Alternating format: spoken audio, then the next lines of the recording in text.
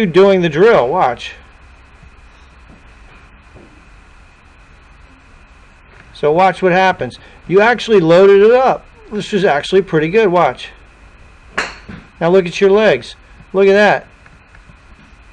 Now if you did that in your real swing, we wouldn't have a problem. No, I shouldn't crouch like that, should I? Well, your left leg should straighten.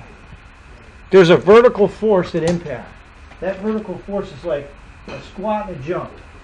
But anyway, the handle was forward of the ball. Now the reason this drill is good for you is because if you hit fat shots, you need to do this drill. Yep. Yeah. And you see where you finished? Yeah. Well, normally you don't finish there. You're normally falling back. Now, that drill... I have to keep this out. Correct. So here I am. Watch, Larry. I want you to just practice this at home in slow motion. I'm watching. Yeah, but here's the difference.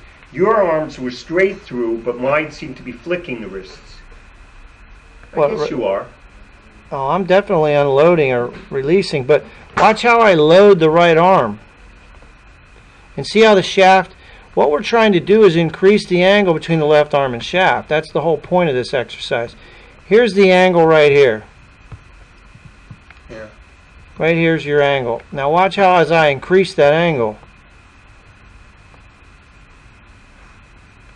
Well, yeah, you're increasing your lag, so you get more whip. Yeah, that's the whole point of this exercise. We want to create lag. We don't want to take it away. When you hit it fat, you don't shift your weight. You don't have any lag. That was good. Didn't hit it solid, but that's okay.